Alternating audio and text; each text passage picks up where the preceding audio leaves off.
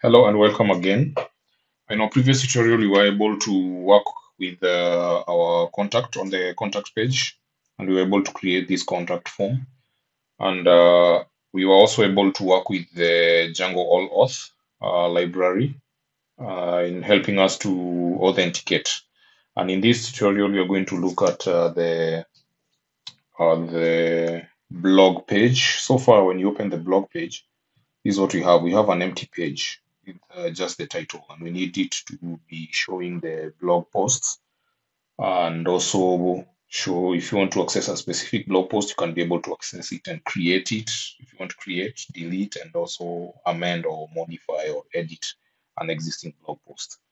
So the first step will be installing the django-CKEditor. Well, this is it's a third-party library that we normally is normally used, or we normally use it in creating a rich text field for the blog post body. And you can also use it to create the rich text uploading field and the CKEditor widget and an upload widget as well.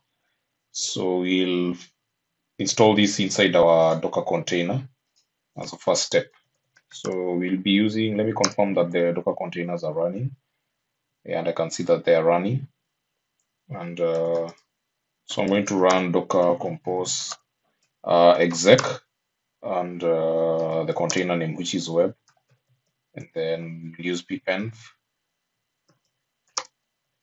install the django-CKEditor, and the specific version that we are installing is this 6.42.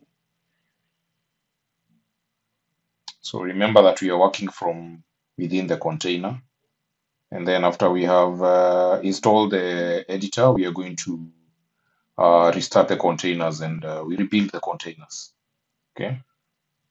So let's give it some few moments while it installs the django-CKEditor. So after completing it, then we will need to stop our containers using the docker compose down. And then we're going to rebuild our containers.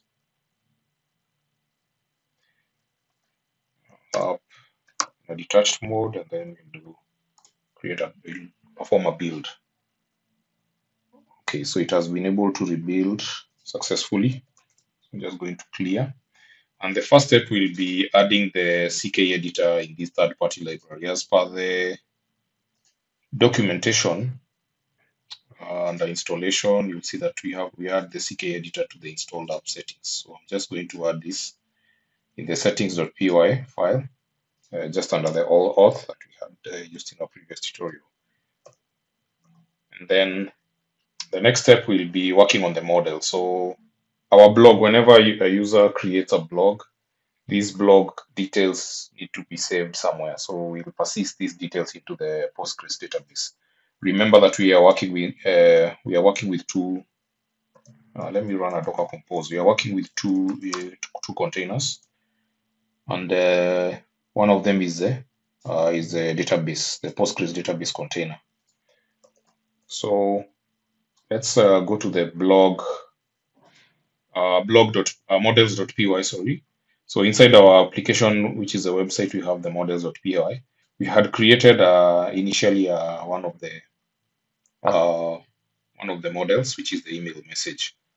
So in this particular case, we'll be creating two more classes, and one of them will be called the blog post. Then it will inherit the model class, the Django model class, models.model. So this is our first model, and then the other model will be, actually I'll add it on top of this class blog category. I'll call it blog category, and it will also subclass the model class, the Django model class. Yeah, so these are the two models that we are going to work with in this tutorial for creating or modifying the blog page. And I will also import several settings. So I will import the settings from Django configuration, import settings. I'll show you why we are importing this in a bit. And then we're going to import the time zone, since we'll be using the time zone. So from Django utilities, we're going to import the time zone. And then we're also going to import the reverse, which you'll also see its use from Django URLs. So we are going to be using it. We're going to see its work.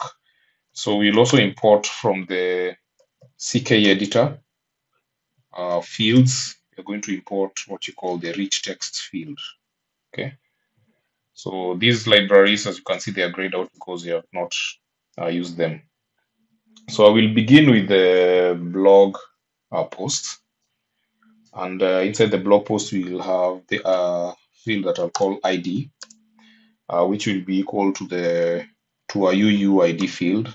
And I'll explain why we're using the UUID later. So we have the primary key. The UUID is unique, so it will be our primary key in this case. But remember that there is still an ID field that is normally created by Django, whether you specify it here or not. It normally creates a primary key by default. So we have the default, which is UUID. We'll be using UUID version 4. And this field, we are enforcing that it cannot be edited. And then let's just edit it. The second field will be status choices. This one is normally used for specifying whether the blog post is a draft or it's published. So I'm going to set it out here. So we have this is a tuple, and the blog post can either be a draft or published. So this field specifies whether the field is the Django. It's not Django, but it states whether the post is published or it's in the draft state. So we'll also have the title, and the title of our blog will be a character field. So the character field will contain a maximum length of 100 characters. And then we will create the author. The blog post needs to have an author. So this will be a foreign key. And this is where we are going to use these settings. We had forgotten to import the UUID, but PyCharm has imported this for us automatically. So UUID is contained in the Python standard library. Comes with this sheet with Python standard library. So we are going to add the settings .auth user model. And then we have the on delete field. So we'll just add models.cascade. And then I'm also going to put this in a new line so that it looks neat. And then we're going to add another field here, which I'll call the header image, which will be equal to an image field. So the image field, for now I'll set it null is equals to true, and blank is equals to false. So the null field is a database field, so it cannot be blank. So whenever we are creating a blog, we must attach a header image into it, and then we have where are we going to upload it to. For now, I'm just going to add a direct path that is called images. However, for this one, We are not going to use it now. I'll just put it inside the comments. Then we have the body. So this is where we are going to use the rich text field, and we can allow it to be blank. We cannot. I need whenever you create a blog post, you need to add the body. So I'm going to put it as blank is equals to false, and for the null, I'll set it as true. And for the published, so we have three fields here: published, created, and then we have updated. If you update blog, and yeah, so let's work on this field. So we have models dot date time. This is a date time field, and this is why we are importing the time zone up here. So inside it we'll have the default, which will be time zone dot now, and then close it that way, and then we will let me just copy this because all these are date time fields, and for this one we'll set it to auto now.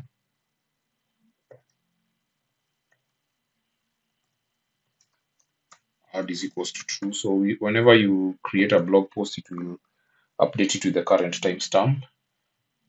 And for this one, we'll have it as auto now is equals to true. So whenever you update it, then this field will update itself, the time it has been updated.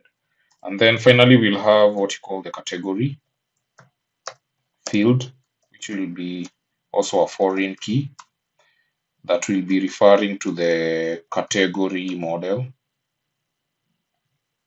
blog category rather. And we can add some verbose name there. Category. Yeah, so this is what we have. Let me put this in. Though for consistency, let me just put them in a single quote. Yeah, so we have been able to create our blog posts, which has the ID, status, choice field, and this status choices field, we need to set the blog status. I've forgotten to add the field. So the status will be equal to the status choice. So this will be equal to the models dot character. It will be a character field, and we can create a maximum length. For this one, I can just set it to be 50, and choices, which will be the status choices. So the user can select. You can set the blog post to be either draft or published, and the default will be a draft. It's necessary to add a default so that we do not have ambiguity. And then we have the blog category. So the category will contain created field. So when the category was created, and we'll have this as auto now. Add is equals to true. And then we'll also have updated, just like we had in the blog post. It's also a date time field, and we are going to add some verbose name, and we'll set it to be created at. And then we'll also have the Oh, I forgot to add this created. That should actually be in the first field that we created here. And for the updated, we'll have the auto now to be equal to true. The verbose, its verbose name will be created at, and then we'll have the blog, the category title rather. So it will be a character field as well, and we'll limit this to, let's say, 100 characters. And then we'll have the verbose name to be equal to the title. Yeah, and then we will create, we will modify some parameters of this model and how it appears to the user. So we'll have our boss name for this, which will be equal to category. And then we can also add another additional parameter, which is a verbose plural name. So whenever there are many, then we have categories. And then we can also configure, or we can also set the ordering. So it will arrange these using the title field. So it will be, not sure if it is an ascending or a descending order, alphabetical order. So that's why we have these minus. So I believe it will be in a descending order. So we have been able to successfully create the blog and the blog category. One of the things that I have not added, I think, in either of the fields is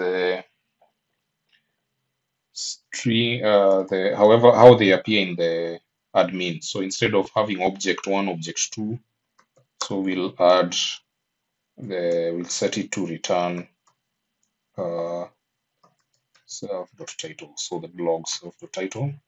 And for the blog posts, I think we can set it also to do the same. Return self.title. Yeah, so the other thing that we are going to add, there is one thing we have left, which is reverse. So I will create the get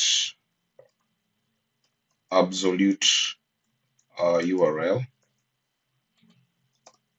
And this one will return reverse. And I think we can call this a blog article. And we'll have some arguments. We'll see where this one comes in handy when we are working we are configuring or we are setting up the template. So we'll have self.id. So I believe we have been able to set up the models. So I'm going to push these in the repository, so GitHub repository, so that you can make reference to it. So there's also something else I have not added. And for these arguments, I think I should set these on the string because you're going to be using these in the template, in the HTML. So we need to set it so that we do not have it as a integer or as a long number. So we will add the yeah, we have configured the self.title. I'm just doing a check. And then for this one, I think we can also set an ordering using the meta class.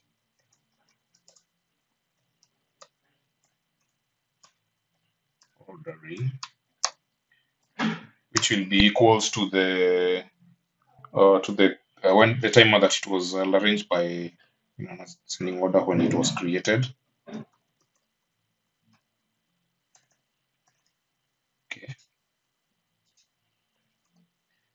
Yeah, so we have been able to successfully create our two models, and the models are the blog post and the category. a blog category. And so whenever you modify or create your models, you will run the command for making migrations. Docker compose exec web, which is a container, and then we will run python manage.py, make migrations. One thing I want us to look at, you see inside the migrations, you only have this 001 initial. So let's see what we are going to do. You can also add the app name. If you have multiple applications, you can specify the app name. Then Django will do the rest. Yeah, so we seem to have a problem. Missing one required position or argument in on delete. So let's go back to the models in line 52. Okay, so I can set on delete goes to models cascade. So you can also restrict. So whenever you delete, this is a setting that is required in the when you say you've configured the foreign key. So you can refer to the Django documentation on the models. What happens when you delete the models? We have cascade, we have the restrict and whatnots, but we are not going to get into their details. So let's try and make migrations. Yeah, so it has created two models, the blog category and the blog post. And you will see now we have a second migration file here, which has all the details that we have created. So the other thing is to migrate. Migrate, which will update the effect it into the database. So we have been able to create our model. In the next tutorial, we're going to see how we are going to work on the views and the URLs for our blog and possibly the templates. So if you like my video, click on the like button, share this video, and you can also subscribe to my channel for more content. And don't forget to click the bell icon so that whenever I create a new content, you can be able to receive a notification or you can be the first to know. So thank you for watching.